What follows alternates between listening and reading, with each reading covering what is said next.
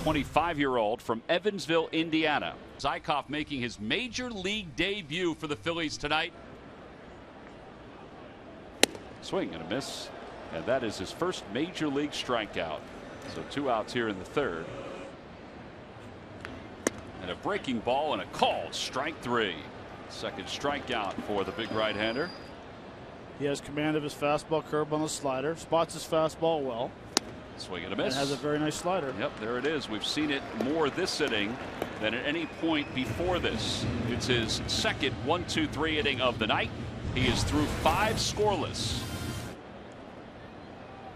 Swing and a miss, and he got him with a high fastball. 94 on that one. Swing and a miss, he got him. Eickhoff strikes out Ozuna, his 5th strikeout of the night.